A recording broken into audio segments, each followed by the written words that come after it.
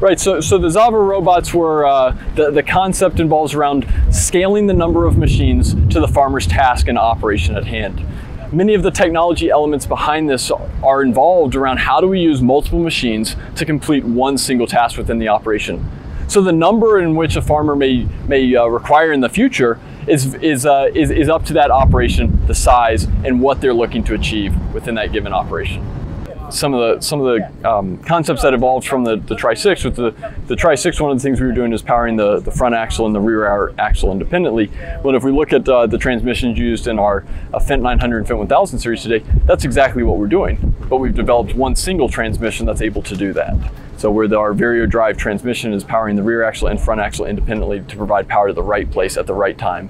Yeah, so here are some of the components. This, of course, is our GPS receiver. This is utilizes the GPS system that's found on our existing Fendt products. Here, this is just simply the antenna. You're not seeing the rest of the components, but this is the antenna similar to the cabs of each one of these tractors behind me that have, and this is used for our connectivity and a fleet monitoring system. So our AGCO connectivity module that customers can view through our Fendt Connect portal. And then as we look down here at the planting system, if you come to this side, you can clearly see the precision planting metering system.